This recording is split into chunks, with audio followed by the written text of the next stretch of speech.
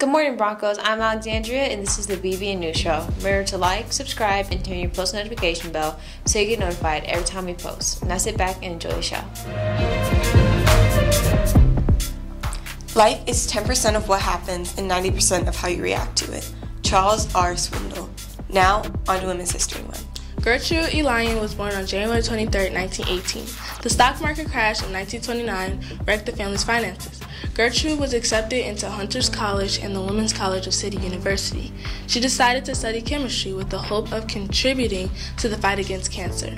She had difficulty finding work as a chemist as there were only a few women in the chemistry field.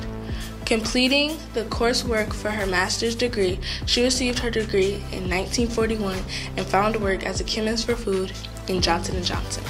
Now remember, Broncos, E3 is how you see excellence in me. I'm engaged, I'm empowered, and I'm ethical. Have a terrific Thursday.